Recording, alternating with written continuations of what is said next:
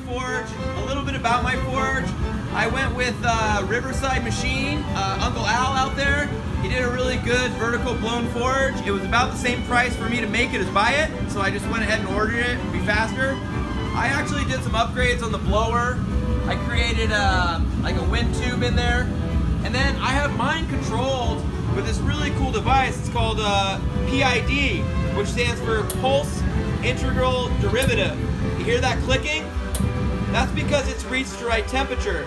So how my PID works is I've got a thermocouple right here that goes in through the forge. I don't know if you can see it from there. You probably won't be able to see it in the forge, but see right there? It goes into the forge, and then that tells this computer right here through this wire how hot we are.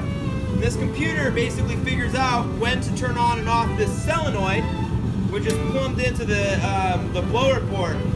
And so when it gets up to temperature, it kicks it off. And then when it feels like it's getting closer to lower temperature, it kicks it back on. Pretty simple, like a thermostat. Where pulse integral derivative comes in is it's actually kind of often explained as basically like a accelerometer. When you're trying to maintain speed on the freeway, you don't just go full on and full off. So this thing kind of ramps up and ramps down. It might overshoot a little bit in the beginning, and then it turns itself off. I saw that it overshot, and it should get closer. So after it warms up a bit, it'll be a lot closer to staying the same temperature. Ideally, I get about a 5 to 10 plus or minus swing on this, which is pretty good for an open air forge.